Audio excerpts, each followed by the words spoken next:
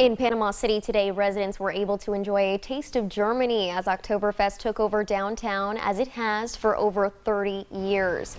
The event began on Friday. Restaurants and other local business participating by building special food and beverage menus. On Saturday, residents and visitors could be seen up and down Harrison Avenue enjoying the sun and time with friends and family. For many, Oktoberfest was not only a chance to try out some new beers or foods, but a time to get out of the house and enjoy long-awaited social interaction after COVID-19 restrictions were lifted on Friday.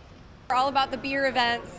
We just want to bring locals together and bring the community together, so it's been really fun. They seem like they were ready to get out. People seem really relieved, they're relaxed, they're celebrating.